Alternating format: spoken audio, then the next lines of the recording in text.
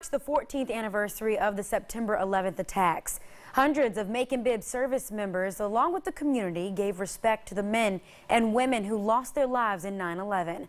During the annual memorial service at the Public Safety Memorial Park in downtown Macon, the Bibb County Sheriff's Office and Fire Department Honor Guard presented the colors, laid a symbolic wreath, and white roses near the memorial.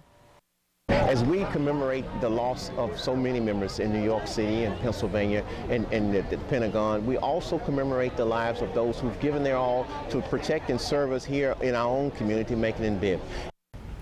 And during the ceremony, Chief Marvin Riggins gave a token of honor to the wife of fallen firefighter Randy Parker, who died fighting a house fire in February.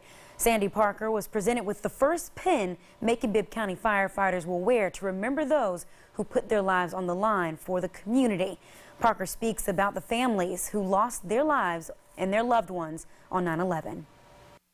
I know down deep, those families, they're not alone and they're not forgotten, because a firefighter family is not just your community.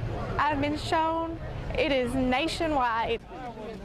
Riggins adds, Macon-Bibb's fire department lost 11 lives since the city and county consolidated.